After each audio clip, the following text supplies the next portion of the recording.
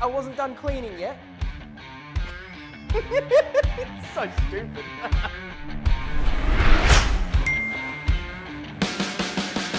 Welcome back to Flying Wombat TV, the channel all about beer, banter, and bloody good times. It's a cleaning video, so sorry guys, it's not going to be a super fun one, but it is quite important. So I just wanted to do a quick run-through guide on how to use cleaning products, what cleaning products to use, and when to use them, because when I first started brewing, I was basically just using dish soap to clean all my stuff, and I learned very quickly that is not the way to do things. So without further ado, let's get into the 3 main cleaning chemicals that you use when you're cleaning up your home brewing equipment. Your 3 main cleaning chemicals are caustic soda, sodium precarbonate, which is not here, so photo, and powdered brewery wash, also known as PBW, which a lot of home brewers use, as well as commercial brewers as well. So kicking off with the first one, let's start with sodium hydroxide. Caustic soda, also known as sodium hydroxide, its chemical name. First disclaimer with this, it is extremely dangerous. So if you are going to use this particular product, you need to be using big, thick, chemical resistant brewery gloves, because regular household cleaning gloves, just look, it's not going to cut it. This stuff is an extremely strong base. It sits at 13 on the pH scale. So it is very corrosive and very dangerous to use. But that also makes it an extremely powerful cleaning agent, because this stuff right here, by the way, used at about 20 grams per liter, will strip all like debris after you've done a big brew day. So if you've got a lot of stuff that's stuck to your kettle after boiling, or to your mash tun, or you need to clean out your kegs if you haven't done it in a while, all those sorts of things, this is just going to rip through all of that organic material and leave it sparkling clean at the end. But the important thing to note is, because it is extremely aggressive, it's also very not great to use on soft metals. So especially things like aluminium, brass, and copper, it's going to slowly start dissolving those metals over time, and it's just going to ruin the quality. So if you've got a lot of copper pieces for any of your brew day stuff, or if you're a distiller and you use copper, don't use this on those products. It is absolutely going to ruin them. One more note here with the sodium hydroxide. When you are using it, also wear a mask, like a nurse's mask, like a COVID mask, because breathing this stuff in will do a lot of damage to your lungs, gets in your eyes. That's big problems as well. So it's even worth using goggles while you're using it. I can't stress enough that, yes, I might be being pedantic here, but it is very unsafe if not treated with respect. Sodium precarbonate, photo here. Look, I don't use it too much anymore. It is a great cleaner. It is significantly less dangerous to work with than sodium hydroxide. However, look, let's do the pros first. Pros, you can use it in slightly smaller dilution rates, and you can also use it to clean a whole bunch of stuff, from your kegs to your kettles to your boilers to all your bits and bobs in between. It is very good at removing proteins, yeasts, and things of that nature. It is not, however, so good at removing oils and fatty acids. And especially because it doesn't have any surfactants, it's not great at sticking to walls. So what I mean by that is, if you're trying to clean like a keg, or if you're trying to clean a boiler, and you don't have a way to have the walls of that metal consistently covered in this cleaning chemical, it's just not going to clean them, because it doesn't like get sudsy, doesn't foam up. Because of that, it's not good at cleaning stuff if it's not in direct contact. So it means you either need to fill up the entire vessel, or you need some way to keep that vessel in full contact with it, like a CIP spray ball, for example. But we'll show you how to use one of those at the end of this video. For kettles, use around 10 grams per liter, so your boiler, your mash tun, that sort of thing. For tanks, like fermenter tanks, and your kegs, use around 5 grams a liter. So because sodium precarbonate doesn't have any ability to remove really oily fatty acids, it means if you're only using that, then over time, your fermenter, your boiler, whatever it might be, is going to start building up kind of a grimy, oily, gross layer on the metal, which is why you need to also use other chemicals to remove the fatty acids. Also, this one sits at 10.5 on the pH scale, so a little bit less dangerous to work with, obviously, than sodium hydroxide. Powdered brewery wash, by far one of the most popular cleaning products when it comes to home brewing and commercial brewing in general. This stuff is made in a large part of sodium precarbonate, which is one of the previous ones, obviously. The key point and the key takeaway is that it's got the full power and the cleaning, I'm running out of words. It's got the full power and benefits of sodium precarbonate, but it's also got a bunch of other things thrown in that give it surfactants as well. So it can actually cling to walls better and remove debris that's stuck on the sides. It also has products in here that allow it to actually remove oils and fatty acids. So you're going to strip away all of the proteins, all the yeast products, all that type of stuff, as well as all the hop oils, especially when you're brewing hop heavy beers like West Coast IPAs or NEPAs. Very important to be able to strip those oils off. So this thing can be used on pretty much everything. You can use it for kegs, you can use it for cleaning beer lines, you can use it for obviously your boiler, your kettles, your fermenters. It's free rinsing, which means it's a lot easier to remove after you've finished using it. It's great with hard water, it's effective at all temperatures. The other really cool thing about this is that you can use it in different concentrations. So you can use it in lower concentrations for less grimy things. So I actually don't need to remember what concentrations because it's on the back of the thing. So for spray bottles, scrubbing beer lines like a super strong concentrate, go 10 to 15 grams per liter. That's pretty intense. For CIP cleaning in place, by the way, if you haven't heard that terminology before, anywhere between 2.5 to 5 grams, and then soaking kettles, fermenters, all that stuff like overnight, for example, you can use 0.5 to 1 gram per liter. And there's scoopers in all these different tubs, by the way, from wherever you buy them from. Generally, the scooper is either a 10 gram scooper or a 20 gram scooper. So just check the packaging or just like weigh it yourself so that you know for sure. So quick 2 tips, I guess, on how to use these things or make them more effective. These are all slightly interchangeable with length of contact time, temperature that you're using them at, and concentration. So if you use more concentration, you can reduce the contact time and temperature. If you use them for longer, you can reduce the other 2. If you use them hotter, you can reduce the other. You get the general idea. So as a rule of thumb, I like to use these things pretty hot. I like using them around 60, 70 degrees after a brew day, and it just really rips through all the grime that you might have either in your kettle or in your kegs or whatever it might be. One last thing when it comes to the cleaners, these are cleaners. They're incredibly strong. It does mean that you need to actually remove them afterwards, and rinsing them off with water isn't enough. After using a cleaning chemical like a sodium hydroxide or whatever it might be, use a sanitizer afterwards to make sure that you've actually removed all of that cleaning chemical from your equipment. So now let's enter the sanitizers. Enter the sanitizers. Often these are acids. So you got things like phosphoric acid, you got StellarSan, you got lactic acid. You can even use good old-fashioned ethanol. Smirnoff won't work, but I'll explain what I mean by ethanol in just a second. Phosphoric acid. So key benefits here.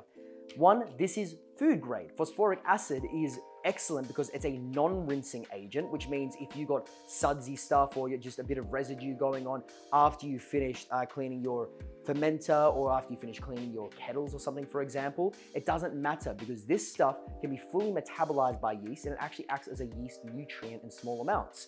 You'll also notice that we've used this stuff on a bunch of our brew days to reduce the pH of our sparge water or of our strike water to actually bring it into lines of what we want. So it's food grade, which makes it awesome, and it's a non-rinsing agent.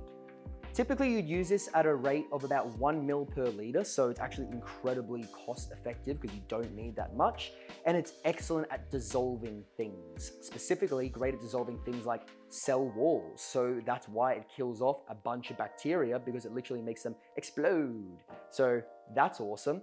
The one thing that's kind of a negative when it comes to phosphoric acid, like in its own concentration like this, is it doesn't foam up. It's not a kind of a chemical that can cling to walls. It doesn't have any surfactants in it. So that means, once again, if you don't have a way to coat everything or keep it in constant contact, it's not going to do a great job of actually sanitizing those surfaces. So once again, you need like a spray ball or something to keep that surface area contact. StellarSan. Phosphoric acid's slightly more useful cousin, and honestly I think any brewer that has been brewing for a while has probably got a bunch of these bottles lying around because it's the multi-purpose tool of home brewing. This stuff is mostly comprised of phosphoric acid as well, so it's got all those key benefits about destroying cell walls. It's non-rinsing agent, which means it's safe. It's slightly food grade at low concentrations, so you don't have to worry if you've got sudsy stuff still inside your boiler after you've used it. But the key thing is that it does actually get sudsy. It's got surfactants in this thing, which makes it a foaming agent, and all that foam has longer contact time with surfaces, so it's better at making sure you get a full sanitization on all the surfaces that you're trying to sanitize. Typically, you'd use this about 1.5 mils a liter, and all of these things have like measuring little things on top. So it's pretty easy to just kind of get a rough amount that's mostly okay, like close enough is good enough. And Bob's your uncle. You can also use this, by the way, to get rust off metals. So if you've got like a piece of steel or something that's got a bit of rust on it, just pour a little bit of this off onto that rust without any dilution. Next day you can come wipe it off and it just takes all the rust off with it. But it is important to point out with both of these sanitizers, wear gloves. With any acids in general, lactic acid included, wear gloves, because especially when it's in high concentration, it hasn't been diluted yet, it will ruin your skin. And I've still got kind of like rough bits of skin that have not fully healed from the few times that I've kind of been like, gloves, who needs them? Dunked my hands in all the acid, and then the next day I'm like, I need them. Yeah. Do you like to party? Let's party. Let's talk ethanol. So this stuff is not going to work at cleaning anything. The concentration is just simply too low. But if you can get your hands on ethanol at 70% ABV, now you're cooking with gas. There is a reason why laboratories everywhere use ethanol as a sanitizer for surfaces.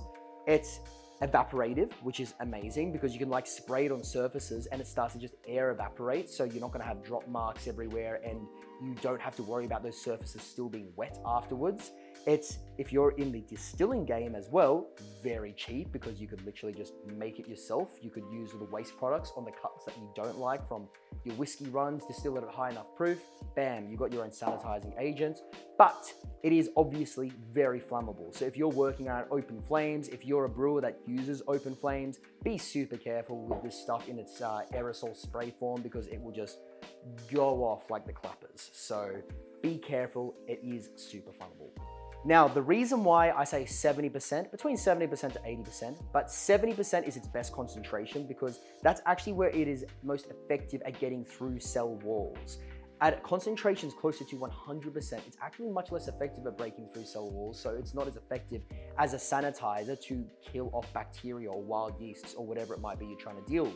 So even if you buy things like Everclear at like 95% alcohol, don't use it at that concentration because it's just not going to be as effective as if you diluted it down to 70% ABV. A couple other key benefits is if you put it in a spray bottle like this, it's awesome and like squirting out your fonts or like your beer taps. So if you've got a bit of sticky kind of residue because you haven't cleaned your beer taps in a while, this stuff will dissolve sugars really easily so you can cut through all that grime and clean up all your beer taps and stuff. And again, food safe, obviously, so you don't have to worry about trying to get all those drops out. It's also really great for just sanitizing like your hands. If you're about to like work with your yeast culture or something and you want to sanitize before you touch it, you can literally just spray your hands, rub it in. It's basically hand sanitizer. So it's totally fine and safe to work with. I have my little Apollo snub nose fermenter here by Keg King. The reason I bring this up is because if you are using plastic fermenters and stuff like this, don't use hard bristled brushes, don't use steel, don't use anything that's going to scratch the surface of that plastic. If you make scratches in the surface, over time, little bits of bacteria, wild yeast, fungi, all those sorts of things can live in those tiny microscopic scratches. That over time is going to start infecting your beer. So unless you're into making real funky sours, that's fine. But if you're trying to make a clean lager or a clean pale ale, your flavors are going to start to get a little bit strange because you got all those micro scratches in there that are holding all those organic compounds. Do you like balls? Spray balls? Spray balls, CIP cleaning. I've lost the tube. Yes, I know this place is a mess. I got way too much stuff going on everywhere, but we wanted to make this video. So CIP, clean in place cleaning, is basically where you can do a bit of a set and forget. So if you put all your chemicals into your thing that you're trying to clean, and then you've got a means to pump said chemicals. What that means is this, for example, will attach to the bottom of the fermenter. This will go into the top of fermenter and keep recirculating those chemicals with the spray ball coating all of those surfaces, which means, you don't need any more elbow grease. So if you haven't thought about setting up CIP before, highly recommended, because I used to hate getting on hands and knees and like actually scrubbing every surface. If you set up something like this, you can clean everything without having to do it manually. However, the kicker about being a home brewer is often you're working with much smaller equipment where a pump this size just makes absolutely no sense. It's too much power. So there's a couple little hacks you can use to make it work on a home brewing scale. Enter the low volume CIP spray rotor from Kegland. So this thing is basically just a cheap little 3D printed piece of plastic, and connected to, flexible helix coil. But what it does is mean that you can use basically a big spray ball thing that commercial breweries use on a really, really small scale. So you can just click this into place into your inbuilt pump if you're using something like a Brewzilla. That's gonna pump the cleaning chemicals around, and this thing is gonna kick all over the place, spraying it around just like a tiny miniature spray ball. So let's show you how it works. So the way that I like to do my cleaning is basically I've got one big bucket that I'm gonna dump my remaining shrub and leftover wort into. If you've seen here, there's always like 2 liters, 2.5 liters of dead space at the end of a brew day. So just tip all of that out to start with. Then we're gonna give it a quick hose to try and get off most of the gunk.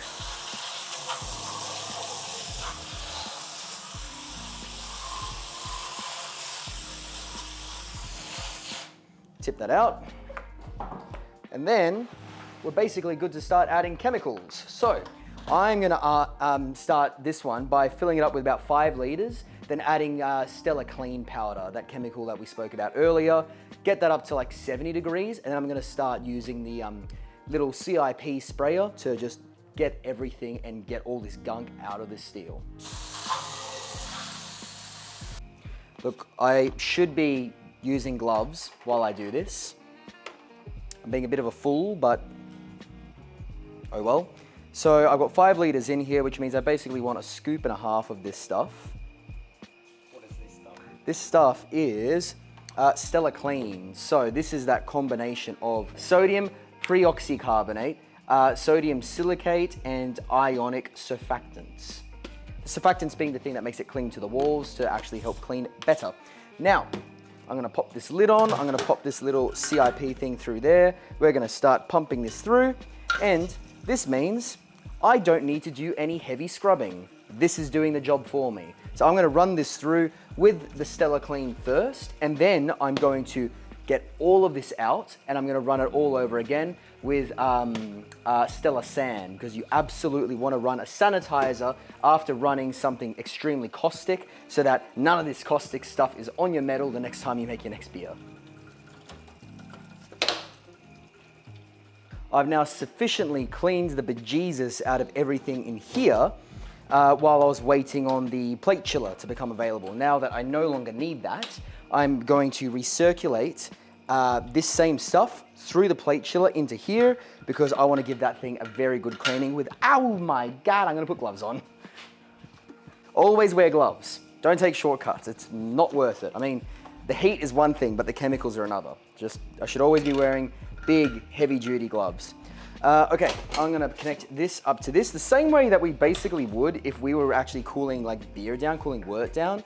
We're gonna do the same thing here. So, connect that, come on, go tight, nice. I'm gonna pump this first bit out into this here, because this first bit's just gonna be like a lot of hop debris and stuff, which I don't really need going back into all the cleaning solution. But then once it becomes obvious that we're working with chemicals,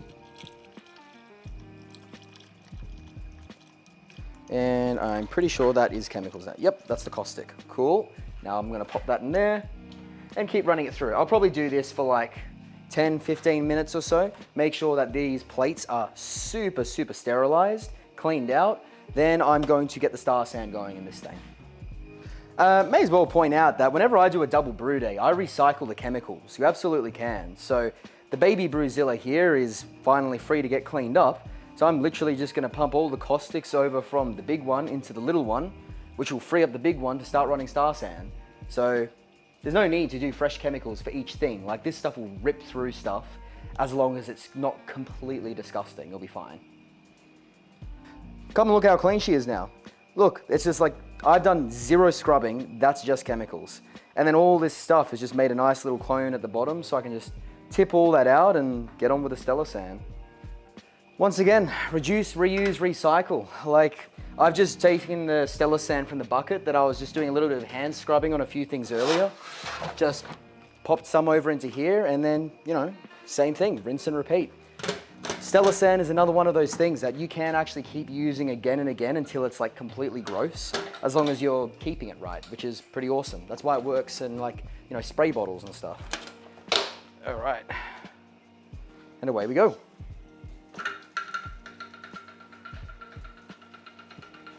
Last tip I'll give you for today, you can make your own really easy keg cleaner utilizing a pump, a spray ball, and basically just a bit of tubing to connect your beer line and your gas line. So sorry guys, this thing does look a little bit grotty, but the way that it works is, if I can just get this out, we've got a submersible pump that sits inside the in the bucket with the cleaning chemicals.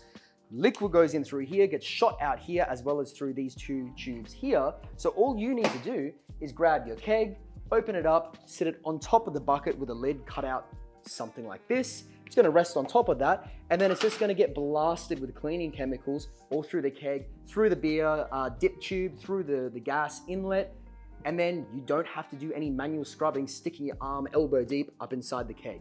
So I would recommend setting up 2 of these. Do one for PBW, powdered brewery wash, as we discovered earlier, and do a second one that's your sanitizing agent, like your StellarSan, for example, or your phosphoric acid. That way you're doing all the cleaning, as well as cleaning off the cleaning products with the sanitizing. By the way, if you don't want to do DIY stuff, you just can't be bothered, you can buy like bucket blasters and stuff from guys like Keg King and from Kegland. They do amazing products, and it's just going to save you a bunch of time trying to build something like I did. But I hope you found this video useful. It wasn't as exciting as some of the stuff we normally do, but 90% of being a brewer is being a janitor. So if you know how to clean, you can make much better, much tastier beer. Till next time, guys, don't forget to like and subscribe, and I'll see you for the next video next week.